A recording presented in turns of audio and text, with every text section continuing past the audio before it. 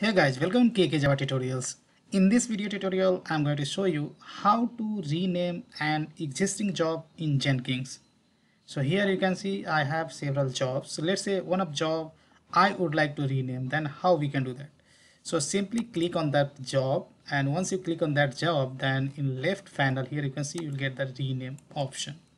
If you click over here, then you'll get the screen there. You can change your job name. This is the first option.